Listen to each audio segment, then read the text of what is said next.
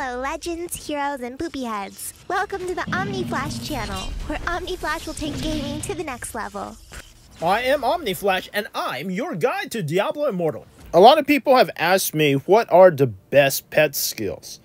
And there's no way to know unless you test each and every one. I know a lot of people have like made up lists and just made up stuff. But let's test it and find out for sure what the difference of the skills are. In today's video, I'll be testing my shielded cat pet, testing the DPS difference with a lingering wounds and ignition skitterite. So I have a DPS pet, the skitterite, with ignition, which is a bird, and lingering wounds, which is an armor breaker that will break their armor and cause 31.4% more damage. So this is a DPS pet, and we'll see just how much more damage my skitterite, which is a DPS pet, will do versus my dustbreaker, which is mostly, it does little damage, but it's mostly a shield pet. We're going to test it out on the Heliquary boss and find out just how much HP my run with the cat pet will have left versus my skitterite pet, the DPS pet.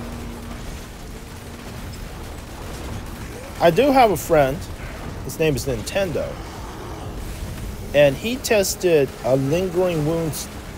He tested a lingering wounds cat the other day, and I have a screenshot somewhere. I think it's right here. Yeah, you see. And his lingering wounds cat actually, when he used his lingering wounds cat, actually he did this test, and it was slower than having his regular cat. So I don't believe that lingering wounds actually works on cats. But after this test was done, I really believe that lingering wounds is a very, very strong pet skill. So lingering wounds is a very strong pet skill, but not on a cat, because Nintendo tested it and did not work in his test. He actually had a worse time when he used a lingering wounds cat. It does work on pets with status effects. So lingering wounds works very well on like Brute Talon, which has the burn, skitterite with the poison. Also probably works on Stormloss. I haven't tested, but you know, Brute Talon and skitterite for sure, but not sure what else constitutes as a status effect. But we did test on a cat, and lingering wounds did not work on Nintendo's cat. Anyways, so far the test is interesting. That my cat is actually doing more damage than my skitterite. I think the issue is, I think the boss was jumping around.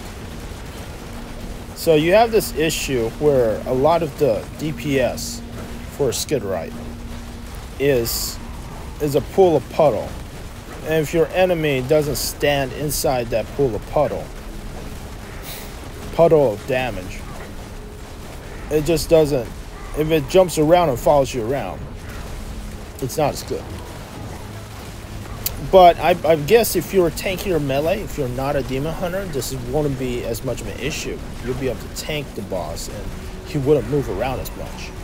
So I think if I'm redo this test with the barb. I'm gonna redo this test on my barb with sundering leg. With sunder. I'm gonna retest it to see if lingering wounds actually stacks with sundered. To see if 2 armor breakers stack.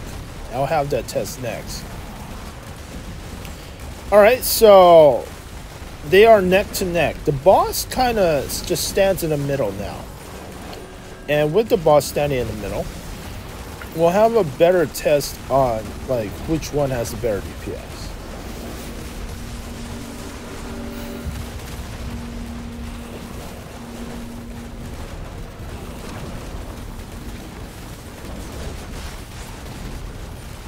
Alright.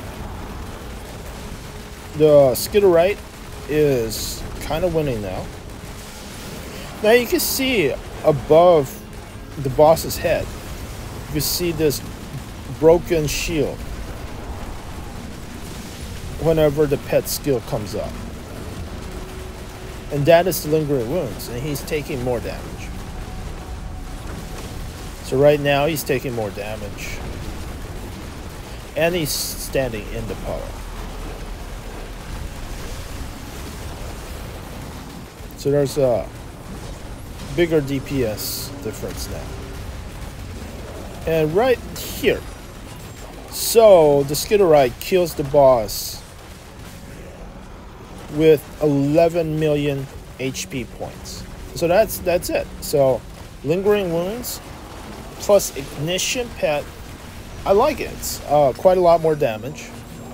Now I did do this test several times. So this was the fastest cat run. And this was the fastest Skitterite run. So yeah, I really do like lingering wounds. And I really do like ignition.